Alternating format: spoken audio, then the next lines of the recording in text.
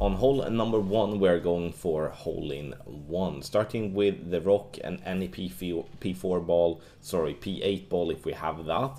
If you do not have any P8 ball, you can start with a P10 ball to be at the bottom of a plus 24 when you set up, but ultimately you do want to have a P8 ball. Rock at P8 max rest, red ring where the rough meets the fairway, and then we're swapping to a poke bag.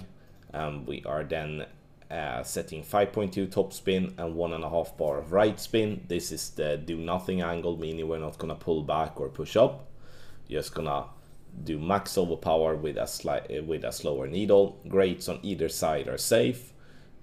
With a perfect ball, we give ourselves a chance for an hole in 1. Scan the QR code here on the screen or go directly to patreon.com/golfclashtommy for the ultimate tournament text guide for expert and master division.